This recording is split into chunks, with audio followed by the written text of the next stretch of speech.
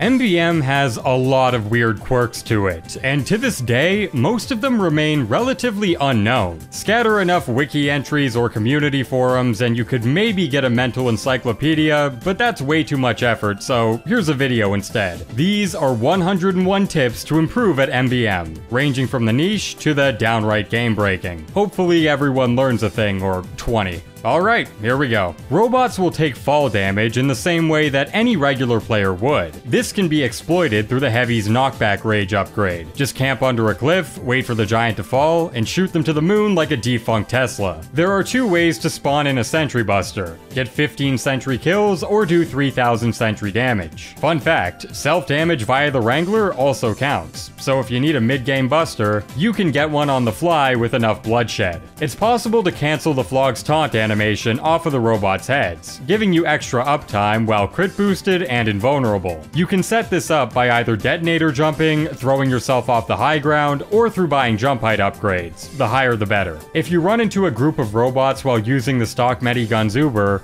all of that block damage will be converted into shield charge. If your meter's empty, try purposefully running into enemy fire while Ubered for an easy fill. The engineer is given infinite metal and instant building construction at the beginning of each wave. You can abuse this to give your teammates an ocean of free ammo before the round begins. Got a teammate who's treating you like shit? Switch to Pyro, max out Air Blast Force, and give him a bit of buster retaliation. Aim at a 5 o'clock angle for the best results. If you're gonna get kicked anyways, may as well go out with a bang. If you try to switch classes in the middle of a wave, you normally won't be able to. You can bypass this by typing retry in the dev console. Upon rejoining, you can choose a new class. You won't be able to refund any of the credits that you've already spent, but it does open up some degenerate strategies. When tank busting as a demo, you'll always want to position your sticky bombs close to the side of the tank and blow each one up as soon as possible. This will give you around a 20% damage boost compared to setting up big piles directly under the tank. When reviving as medic, spam click the reanimator instead of holding one click. Constantly refreshing that initial meter boost will get your teammates up much faster. Spy has the highest baseline aggro in the game. Almost every robot will immediately target you the moment you make your presence known. In the late game, you can max out health regen and resistances to become a long-ranged aggro lightning rod, taking all the attention away from your team. A few years back, Valve removed the ability to inspect your teammates' upgrades during a game. You can bypass this barrier by dying mid-wave and stalking whatever player you want to check out. All of their upgrades will show up on the weapon tab. The Demo Knight is supposed to be the only class in the game to be granted both damage and crit on kill upgrades for his melee weapons. Supposed to be. If you upgrade the half Satoichi on the demo, equip the melee on Soldier, then switch classes, the upgrades will carry over. You're now a Wave 1 Soldier Knight. Pair it with the Conch and the Rocket Jumper for free mobility, and to be honest, it's not that bad. If your team ever gets wiped out at the front, the NG should buy 1 tick of metal capacity and an upgrade canteen. That's a large enough metal pool to place both a sentry and dispenser and get them booted up to level 3 in a couple of seconds. Much faster than rebuilding manually. F4 button not working? Try holding down the FN key while pressing it. Alternatively, head over to Options, Keyboard, scroll down until you find the class specific tab, and look for the Toggle Player Ready option. Here you can bind it to whatever you want. There are some parts of each map where you can fuck with the Spybot's AI. They'll flood into your field of view, but they'll rarely, if ever, try to attack, letting you kill them all very easily. Notable examples include this spot close to the player's spawn on Big Rock, this rock close to the robot spawn on Manworks, and this lip close to the meat grinder on Manhattan. Did you know that you could actually survive Sentry Buster explosions? If you buy max blast resistance on Heavy and the medic has max overheal expert, you can tank the hit. On Manhattan, there are several periods where giant Demo Knights will rush their way onto the field. As long as everyone stays behind this fence, they'll crash into the wall every time. Get a demo to put a trap up near the ramp and they'll almost always walk into it, assuming the bomb isn't immediately in view. Each point of the Canteen Specialist upgrade reduces the cost of buying canteens. However, refunding upgrades doesn't undo those purchases. So you can max out the upgrade, buy the canteens at a discounted price, refund your credits, then only buy 1 point of the upgrade. By doing this trick, you can save up to 60 credits per wave. If you ever get kicked by a toxic group on the last last wave, simply go back to the mission select menu and deselect every mission except for the one you were kicked from. Check the join game in progress box, then queue back in frame 1. You don't get banned from a lobby after a vote kick, so good chance you can make your way back in. If you stand on this very specific part of Rottenberg's front right rock, you can detonate sentry busters remotely. You can also do this on Manhattan with max jump height. Just hop onto the crates up here and you'll trigger the buster. If you look at the loot screen, you might think you can only get a maximum of 10 items per mission. This isn't true actually. There's a very rare chance to get 11 or sometimes even 12 items. You'll immediately notice because the menu will give you a scroll bar on the right. The chances of this happening are extremely rare, probably like 1 in 500.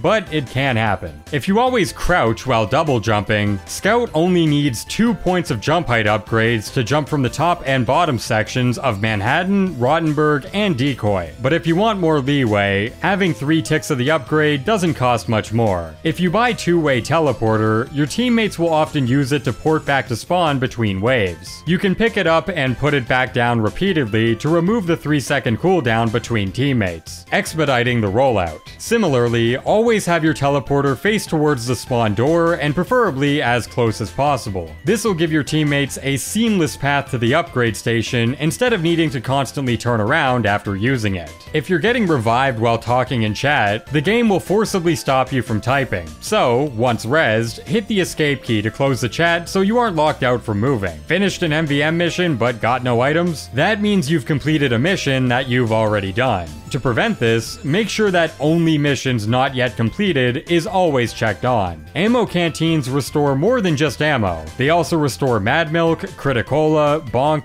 Girardi, Sappers, and even an Engie's entire metal reserve. Ammo canteens also immediately bring you back to your max clip, meaning you can use them to avoid needing to reload. For ammo-intensive weapons like rocket or grenade launchers, make sure you use the canteen right as your available fire hits 0. This will give you 2 back-to-back clip dumps. If you keep holding the left mouse button while blowing a banner, you can preserve your buffs until you let go of it. This isn't MvM specific by any means, but given how many banners you're blowing each round, it's good to know. Whenever you finish a wave, you can switch classes to immediately port back to spawn. Doing this will minimize the amount of downtime you'll face between waves. Sentries with maxed out building health make for excellent tanks. Just plop it down in a robot's pathway, wrangle it to triple its HP, and if the sentry's ever about to break, use an upgrade canteen to instantly bring it back to full. If positioned correctly, you can keep the giants locked in place basically until you're dry on canteens. You might wonder why some credit thresholds give you credit bonuses on some maps, but not others. That's because your ranking isn't based on the number itself, but the total percentage of credits collected. An A+ is 100%, which will give you a 100 credit bonus, an A rank is 95% or more, which will give you a 50 credit bonus, and anything lower than that, you'll get nothing at all. You can abuse the refund system at the end of every wave, which comes with a lot of broken benefits. You can tailor your resistances to whatever robots you'll be fighting, you can switch classes in situations where, say, you need a tank buster or medic killer, and you can upgrade multiple weapons over the course of a game. It's very overpowered, but also pretty fun. When attacking small robots with the Demo Man's crit stickies, don't detonate them all at once. Instead, shoot your stickies one by one as the robots are standing over your pile. Depending on upgrades, crit status, and robot HP, this can usually finish off most small robots without trashing the whole pile. If there's a crit heavy section coming up in the early game, get your soldier to run the battalion's backup. This'll nullify all the crits from the robots while simultaneously giving a 35 damage resistance. Park yourself next to the heavy, and you should weather it no problem. Pyro can kill Ubermeds in many more ways than just the gas passer. He can stun them in a radius via the thermal thruster, use a crit canteen in tandem with the 3rd degree, or combo Pyro in the early game with a couple of crit extinguishers. Also related, whenever the Ubermeds drop down, be sure to wrangle your sentry when playing engineer. This will prevent the level 3 rockets from going off and proccing the medic's Ubercharge. Spy can body block robots just by standing in front of them while disguised. They'll catch on after a couple of seconds, but as long as you have your dead ringer out, you won't die for it. This can also be used to clump up small robots and get more of them within a sapper's radius. Big Rock is best known for having this large rock in the center that acts as a permanent invisibility mode with a proper teleporter setup.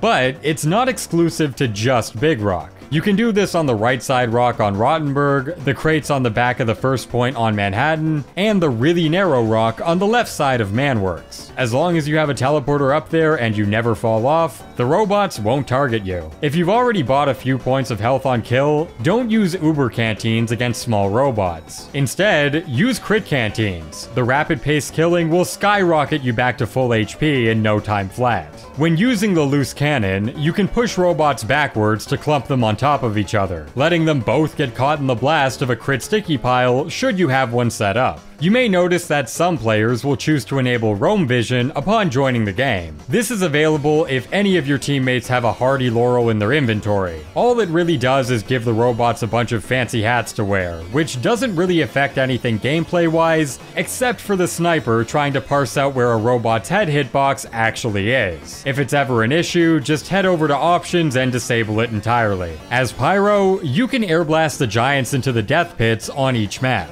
It's usually faster to just keep them at the front and let your teammates burn them down with crit canteens, but if you're right next to a hole and have air blast force maxed out, may as well do a quick shove. If spies are attacking your sentry and you want to get a sapper off without exposing your back, crouch jump onto the sentry and keep your back either against a wall or near a cliff. This will reduce your chances of getting backstabbed and give ample time for your teammates to come help you out. If you're waiting a while for robots to drop down while playing heavy, drop a sandwich. Your teammates can pick it up mid-fight when the robots start attacking. If you want to see all the loot that your teammates got without waiting a full minute to go through the animations, simply wait for the loot screen to pop up, close it, reopen it, click on everybody's profile, then close and reopen the menu again. What would normally take a full minute now takes like 5 seconds. Whenever you use a consumable item in TF2, the game will automatically switch you to the last weapon you had out prior to using it. We can abuse this with the Spicicle. If you take out the knife, switch to the sapper, use it on an enemy robot but then get burned immediately after, you'll still have access to the knife even though it technically should have melted. You can use the Thompson against giant medics to drain their Uber, preventing them from popping when at low HP. The closer you are, the more Uber you'll drain. When using the shield as medic, there's normally a dead zone between it and the medigun that the robots are able to squeeze into and kill you for. You can obstruct this entirely by looking down. The shield's hitbox will be moved closer towards you, and the gap will be no more. On Manworks, the engineer can place the teleporter inside of the spawn room. Muscle memory is not kind to this one. If you max out the heavy's projectile deflection, any bullet that collides with a projectile will immediately dispose of them. This works especially well against giant rapid-fire soldiers. Just crouch, aim for the balls, and all the rockets will be deflected. Upgrading explosive resist on soldier also applies to the self-damage you take from rocket jumps. Pair this with the Liberty Launcher and gunboats, and you've got a pseudo-rocket jumper with damaging capabilities. This also applies to sentry rockets, so have fun flying around.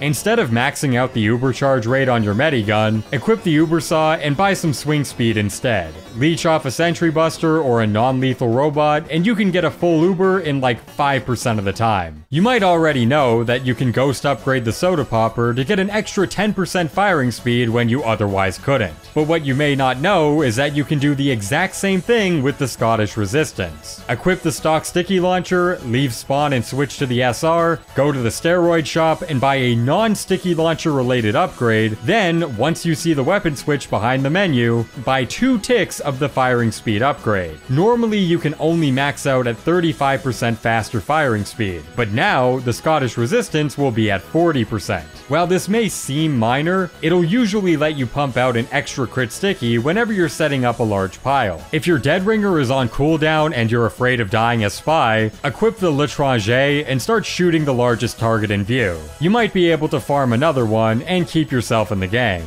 Rocket Specialist stuns robots in place for a brief moment on every soldier primary, including the rocket jumper. You might think that using Uber or crit canteens as an engineer does nothing to affect your sentry, especially because there's no visual indicator whatsoever. But they actually do. If you pop an Uber canteen, your sentry's damage taken will be decreased by 90%. And if you use a crit canteen, your sentry's firing speed will be increased by 300%. Explosive Headshot won't just deal damage to any robots within a radius, it'll also slow them down. Make sure to find the easiest head to hit so that way all the other ones become less erratic. If you need an easy tank buster for just one wave, switch to Flog Pyro, max out damage with a couple of crit canteens, and look up towards the top of the tank while getting as close as possible. If you're being bottlenecked by a tank wave, always keep this strategy in the back pocket. When a giant heavy aggro's onto you, they'll rev up their minigun. When they lose aggro, they'll unrev. You can exploit this by bobbing and weaving in and out of the heavy's aggro range to attack them when they're revving and hide when they're spun up. If you leave during the middle of a mission's last wave, you'll forego your loot, but your ticket won't be consumed. This'll let you play MvM for free without needing to trudge through boot camp. Sappers will always work against mid-sized robots, which means if you're fighting hordes of steel-fisted heavies, get 1 point of the Sapper radius upgrade before anything else. This can stun entire groups of them as early as wave 1. You can also backstab them from the front. The medic's projectile shield will actually sever the tie between an enemy medic's medibeam and the giant they're attached to. If you sandwich a shield between a giant medic and their partner, they won't get healed. These bars at the bottom of the screen indicate what level the bomb carrier is at. At level 1, they get a battalion's backup resistance aura, at level 2, they get 45 health regen per second, and at level 3, they get permanent crits. Make sure you're always focusing down the bomb carrier to keep resetting the buff's progression. If you buy max jump height, wait for a buster, grab your sentry, and destroy it midair while using this bind, in some areas, the buster will walk around shit-faced and won't detonate until brought down to 1 HP. This'll let your medic farm Uber off of them for the entire wave, provided your teammates don't kill it. You can exploit bosses using a medic's stock medigun and a spy. Max out Uber duration and Uber canteens, get a spy to disguise before the fight, wait for the boss to aggro onto you, and then use your Uber charge and canteens on your spy teammate. If done correctly, the boss will only focus the medic and never turn around, which means your team's spy can infinitely backstab the giant for the strongest DPS in the game. If that's too much work, just get 6 Brass Beast heavies spamming crit canteens. This'll burn them down in about 15 seconds. Can't see the robot health above the giants?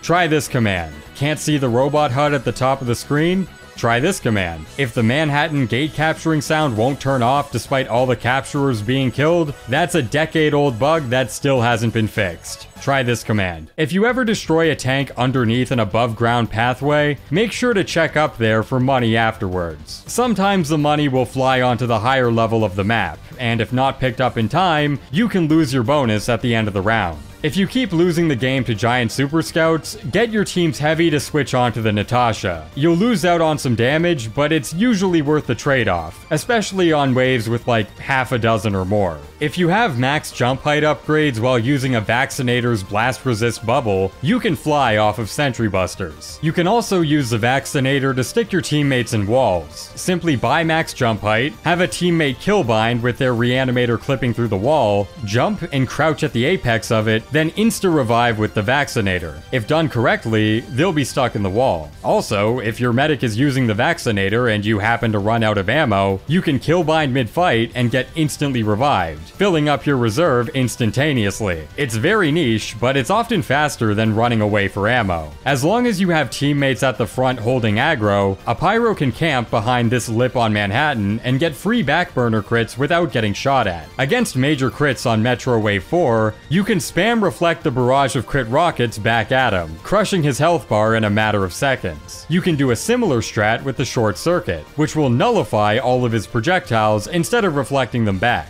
If you die as scout and there's a lot of money stuck at the front, max out your movement speed and buy an Uber canteen right when you respawn. This'll guarantee you'll be able to reach it before it burns up. Getting that money for your team is well worth the extra insurance. Some pyrobots reflect rockets in MvM, and some don't. You can track these tells based on the eyes. If they're yellow, they'll almost always reflect. If they're blue, they'll reflect at much lower rates, or not at all. When fighting giant demos as a mobile class, try circle strafing around them. Worst they can do is hit you with the residual damage from the rollers. With enough movement speed, you'll avoid any and all direct pipes. On Empire Wave 2, place 3 crit sticky piles on the catwalk before the round begins. This will let you one-shot each of the giant crit bowmen, which almost always cap point A if not dealt with immediately. Same deal for Empire Wave 4. Place 14 crit stickies in a pile on the catwalk and detonate them one by one when the hordes of small demo bots start flooding in. Also, on Empire Wave 3, get your NG to place the sentry here before the round begins. This will target all the NG bots that teleport early on into the round, preventing the rest of your team from needing to backtrack.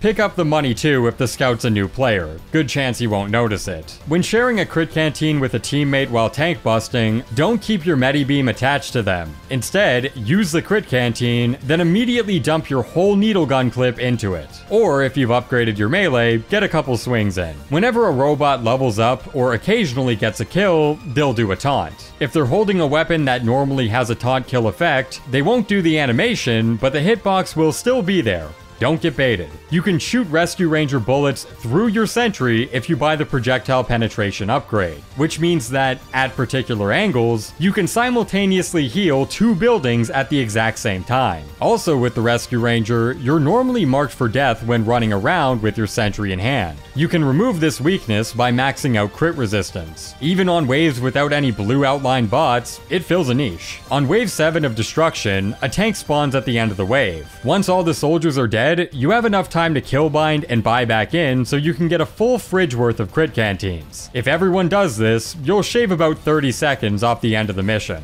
You can do a similar thing on Bot Bash Wave 6. Once all the robots are dead and the layout looks like this, killbind, buy back, max out crit canteens. Much faster giant kills at the end. If you're using the airstrike, max out clip size, get 4 kills, and have a medic pocketing you with the crit screen, you'll be able to fire 16 crit rockets in quick succession.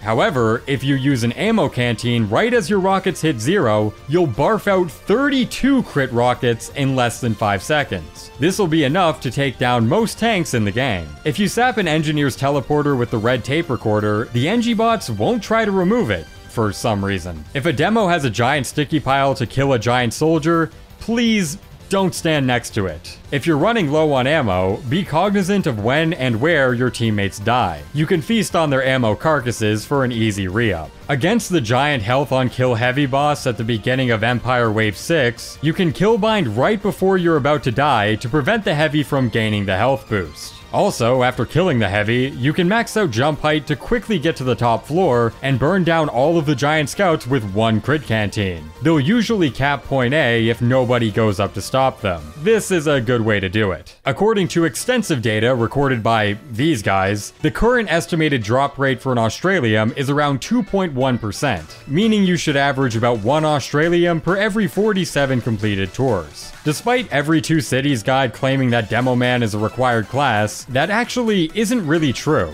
Only 11 of the 26 waves found within 2 cities have small uber meds within them. Metro only has them for the first wave, and Bot Bash only has them on the last wave. Empire and Hamlet are really the only 2 you're looking out for, and that's mostly during the first half of each mission. After completing a 2 cities mission, you'll get a collection of robot parts which are used to complete killstreak fabricators. The emotion detectors, suppression pumps, and bomb stabilizers are worth about 1/4 of a penny each. The money furnaces, taunt processors, and KB808s go for about 3 pennies each, and the considerably more rare brainstorm bulbs and currency digesters go for about 9 pennies each. When finishing a full tour of 2 cities, you'll get a basic killstreak kit, a specialized killstreak fabricator, and the rare chance at a professional killstreak fabricator. The basic killstreak kit just tracks your kills. The specialized killstreak kits track your kills and give a weapon sheen, and the professional killstreaks track kills, give a weapon sheen, and give a pseudo unusual effect on your character based on the color of your sheen.